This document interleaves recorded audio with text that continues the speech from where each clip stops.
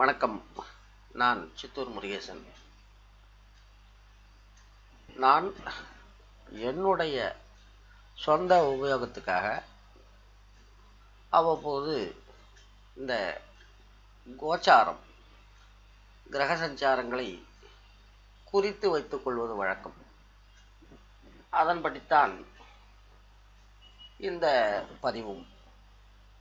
முதல் முறையாக இதை ஜோதிட ஆர்வலர்கள், ஏன் ஜோதிடர்களுக்கு கூட இது ஹெல்ப்ஃபுல்லாக இருக்கும்.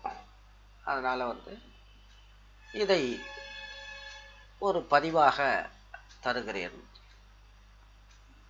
இன்னைக்கு அக்டோபர் 15. அக்டோபர் 18 முதல் நவம்பர் 16 வரை துலாமில் சூரியன். இது சூரியனுக்கு இது நீச்ச வீடு.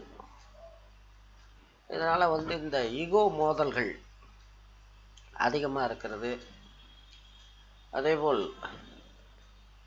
மண்டை உடைகிறது, முதுகெலும்பில் பிரச்சனை வர்றது, இப்படியெல்லாம் சிலது நடக்கும். இந்த அரசு அதிகாரிகள் பாதிக்கப்படலாம். அடுத்தது இந்த புதனை பார்க்கும்போது அக்டோபர் 26 வரைக்கும் விருச்சிகத்தில் இருக்கார். இது புதன் அப்படின்னா இந்த கம்யூனிகேஷன்ஸ், மக்கள் தொடர்பு சாதனங்கள் எல்லாமே புதன்கிழமை தான் வரும். அவர் விருச்சிகத்தில் இருக்கார். செவ்வாய் யுத்தகாரகன். இதனால் இந்த செய்தி பரிமாற்றத்தில் ஏதாச்சும் சிக்கல் அதான் இப்போ ஏடா கூடமாக பேசி போடுறது, இப்படி இதனால் சில பல கலகங்கள், தடியடி, ஏன் துப்பாக்கி சூடு வரை கூட போக வாய்ப்பு இருக்குது. இது ஒரு பக்கம்னா, நவம்பர் 17 டிசம்பர் 6 வரைக்கும் புதன் வக்கரமாகிறார். இது புதன்லாம் ரொம்ப முக்கியம். இப்போ இந்த வர்ணாசிரம தர்மம் அப்படின்னு நானே பேசியிருக்கேன் நிறைய. ஆனால் இன்னைக்கு எல்லா பயலும் வைசிய வர்க்கம்தான். வியாபாரத்தை நம்பித்தான் எல்லாமே போயிட்டுருக்கு. ஒரு காலத்தில் அரசுகள் பட்ஜெட்டுக்கு இந்த விஷயத்துக்கு இவ்வளோ கோடி ஒதுக்குறோம் அப்படின்னு சொல்லுவான். இப்பெல்லாம் எதிர்பார்க்குறோங்கிறான். அதாவது தனியார் பங்களிப்பு.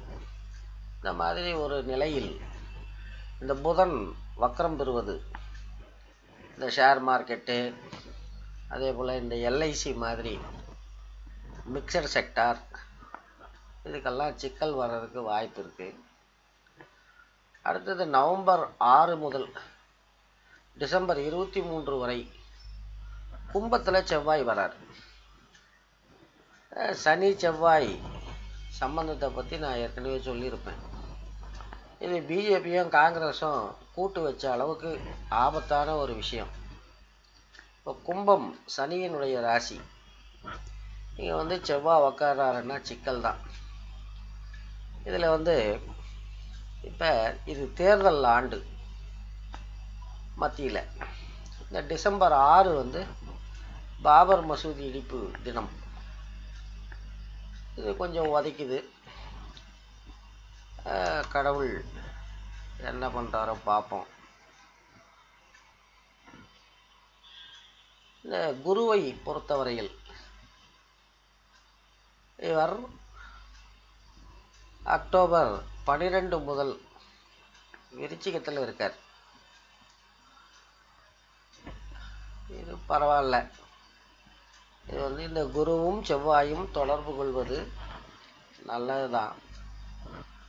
ஆனால் இந்த குரு என்பவர் பிராமண கிரகம், செவ்வாய் என்பது சத்திரிய கிரகம். இது ரெண்டும் சம்பந்தப்படும் போது இந்த ஆலோசகர்கள், அதே போல் இந்த பிராமணர்கள் இவங்க வந்து ராஜா தலைமையில் ஏறி சவாரி பண்ண பார்க்குறதும் நடக்கலாம். அடுத்தது சனி. சனியினுடைய சஞ்சாரத்தை பார்க்கும்போது செப்டம்பர் 6 வந்து வக்ர நிவர்த்தி ஆயிட்டார், தனுசில் இருக்கார். தனுசு என்பது குருவின் ராசி, பிராமணர்களை குறிக்கக்கூடிய கிரகம். இங்கே வந்து சனி உக்காரதுனால பொது விஷயங்களில் அவமானப்படுறது, அவங்க நினச்சது நடக்காமல் போகிறது, இந்த சின்மயி கேஸில் பார்க்குறோம். இப்படி நடக்க வாய்ப்புண்டு. அடுத்தது வந்து சுக்கிர சஞ்சாரம். சுக்கிர சஞ்சாரம்னு பார்த்தோம்னா அக்டோபர் 6 வக்ரம் ஆகிறார், நவம்பர் 16 வரை வக்ரம். சுக்கிரன் வக்ரம் பெறக்கூடாது. சுக்கிரன் வக்ரம் பெறும்போது பெண்கள் தங்கள் இயல்புக்கு மாறாக செயல்படுவார்கள். அதில் இந்த சின்மயி கேஸு கூட ஒன்றா இருக்கலாம். ஏன்னா இன்றைக்கி அக்டோபர் 15, அக்டோபர் 6ஆம் தேதியே வந்து சுக்கிரன் வக்ரம் ஆகிட்டுருக்கார். பெண்கள் விஷயத்தில் எல்லாருமே கொஞ்சம் எச்சரிக்கையாக இருக்க வேண்டிய ஒரு காலகட்டம்தான். ராகு கேதுக்களை பொறுத்த வரைக்கும் ராகு கடகத்திலும் கேது மகரத்திலும் இருக்காங்க. கடகம் அப்படிங்கிறது வந்து அர்த்த ஜலராசின்னு சொல்லுவாங்க, மகரம் ஜலராசி. இந்த இடத்துல வந்து இந்த ராகு கேதுக்கள் இருக்கிறதுனால புயல், சுனாமி இந்த மாதிரி சிக்கல்கள் அதிகம்.